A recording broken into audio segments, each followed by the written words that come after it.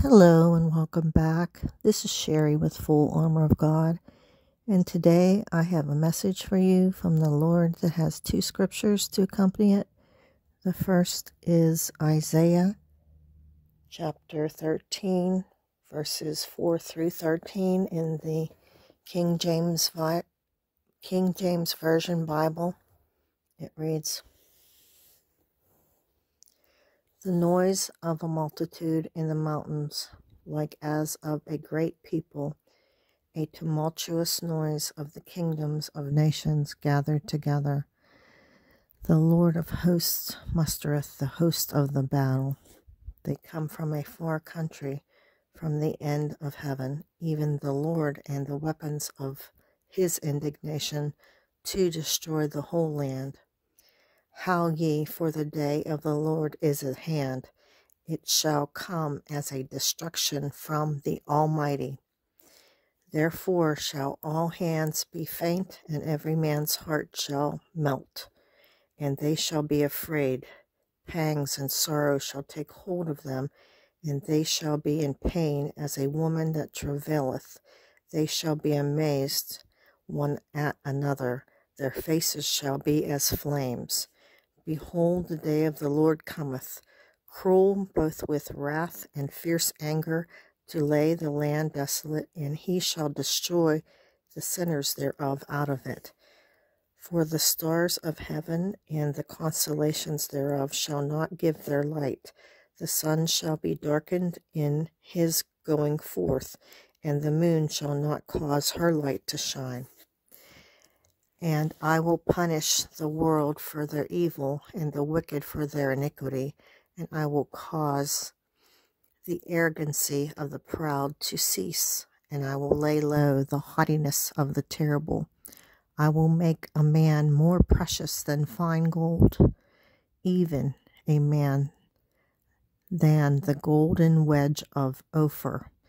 Therefore I will shake the heavens, and the earth shall remove out of her place in the wrath of the Lord of hosts, and in the day of his fierce anger." The next scripture is Ezekiel chapter 6, verses 7 through 14 in the King James Version Bible. It reads, "And the slain shall fall in the midst of you, and ye shall know that I am the Lord.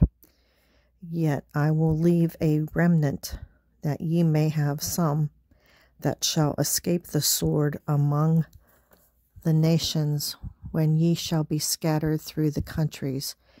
And they that escape of you shall remember me among the nations, whither they shall be carried captives, because I am broken with their whorish heart, which hath departed from me, and with their eyes which go a whoring after their idols. And they shall loathe themselves for the evils which they have committed in all their abominations. And they shall know that I am the Lord, and that I have not said in vain that I would do this evil unto them. Thus saith the Lord God, Smite with thine hand, and stamp with thy foot, and say, Alas, for all the evil abominations of the house of Israel. For they shall fall by the sword, by the famine, and by the pestilence. He that is far off shall die of the pestilence, and he that is near shall fall by the sword, and he that remaineth and is besieged shall die by the famine. Thus will I accomplish my fury upon them. Then shall ye know that I am the Lord, when their slain men shall be among their idols, round about their altars, upon every high hill, in all the tops of the mountains, and under every green tree, and under every thick oak, the place where they did offer sweet savor to all their idols. So will I stretch out my hand upon them, and make the land desolate, yea, more desolate than the wilderness toward Diblath, in all their habitations, and they shall know that I am the Lord." Now for the message received from the Lord God on February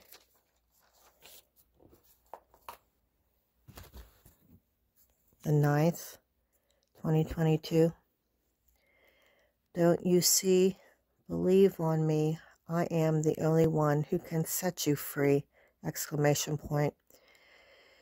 For the turmoil you've endured, there is but one reward. I am your Lord and Savior, Jesus Christ, who takes away the sins of the world. I am your true Savior and blessed hope. I died on a cross at Calvary for forgiveness of your sins.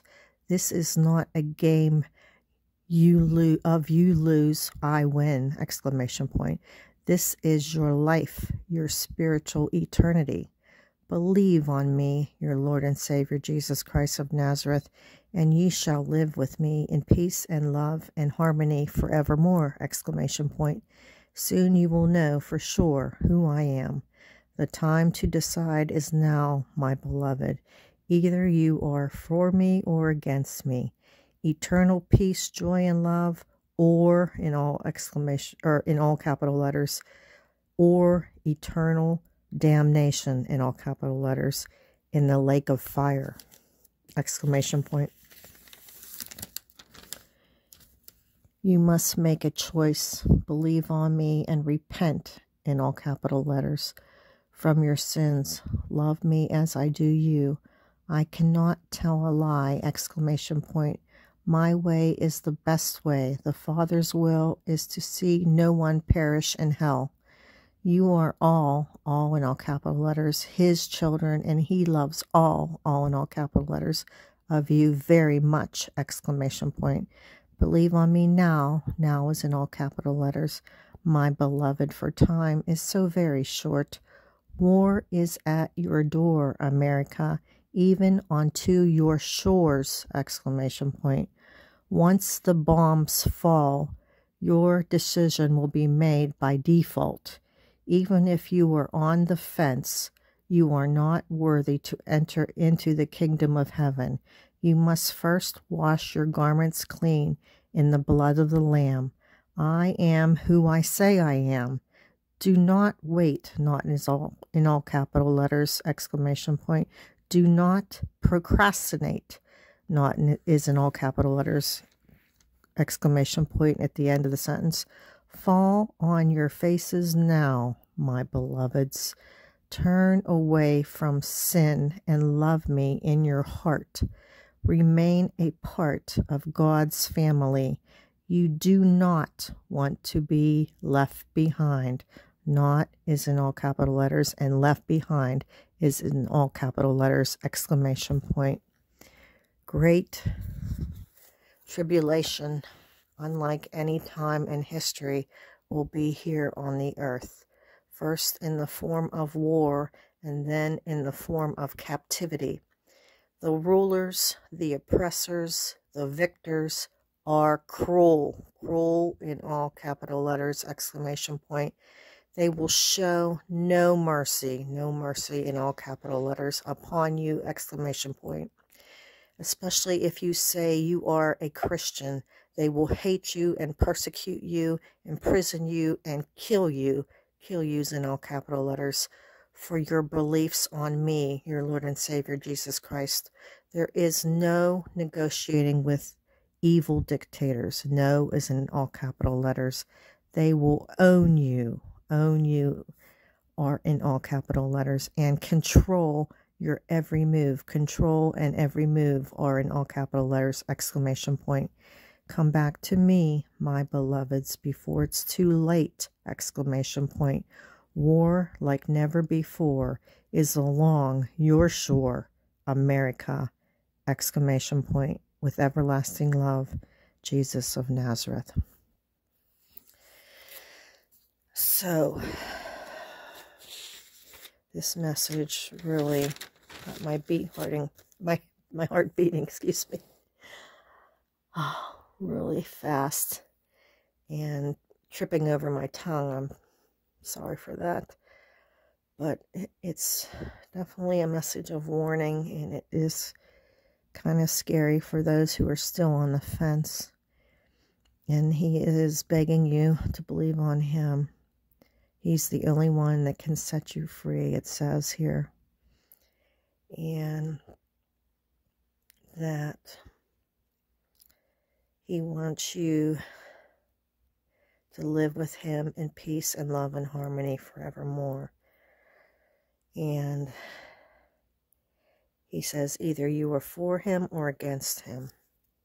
Either eternal peace or eternal damnation in the lake of fire. You have to make your choice, he's telling you.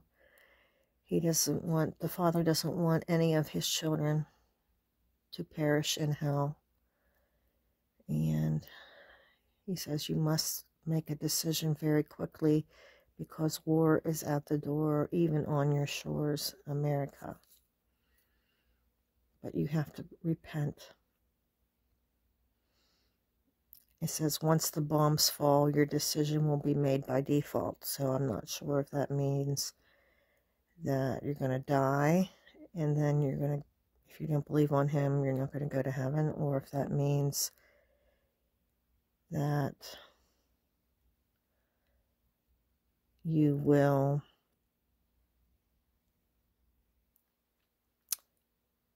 be killed by the enemy.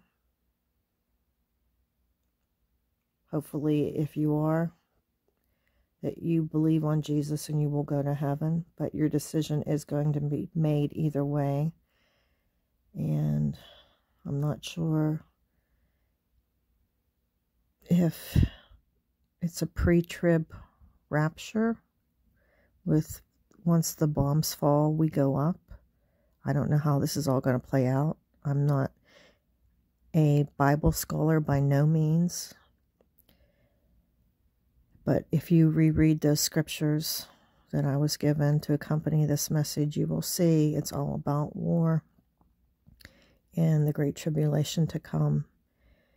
And the people who are doing evil are going to be subjected to God's wrath. And he doesn't want the people who are lukewarm or the lost ones to be subjected to it. But he might force his hand if there is some type of a calamity like a war, and you, God forbid, get injured or die, or something happens and they take over the country. If we're still here, you might have to make a choice, and the choice may not be an easy choice, because you might get killed for your beliefs on Jesus Christ and persecuted. And it says that you do not want to be left behind, because we're entering into the Great Tribulation, unlike any time in history. It says first in the form of war and then in the form of captivity, and that the victors are very cruel. So he's praying for you to repent, come back to him before it's too late, because it says here that war like never before is on your shore, America. So this is the message for today. I hope you heed it. We're not going back to normal. I know right now they're saying that this pandemic is winding down. I don't know what's going on with that, but I do believe that we're headed for World War III with Russia and China. But that's just my own personal beliefs. So please don't attack me in the comments, but it seems like the writing is on the wall, to me anyways. And I'm not the only one. So now is the time to come back to your faith, so you don't have to be here to have to go through any type of persecution or war or anything that will force you to make a choice between God and just being able to survive. So this is the message for today. I hope you enjoyed it. I hope you listened to it. If you're lukewarm and on the fence, now's the time to pick up your Bible again. Read it. Read these books. Read Ezekiel and Isaiah. I would read these scriptures that I have here down in the description box too, because they are pertaining to great tribulation and war. And if you ever can't understand it, you can always do a Google search on what it means and it will bring it up for you. And if you like the video, please give it a thumbs up and definitely share it to all of your social media platforms. If you like the content on the channel, please consider subscribing to the channel. I would love to have you as a subscriber. I pray for all of my subscribers and viewers daily for Jesus' blood protection over you from any harm from the enemy. And if you believe that this message from the Lord is speaking to you personally, or you have a comment on it, please leave your comments down below. And if you have any questions and or prayer requests, please send them to my email address, which is listed also down below in the description box. And I just want to say, get ready, because your Lord and Savior Jesus Christ is coming for his bride. But you must repent and love him wholeheartedly. And may God bless you.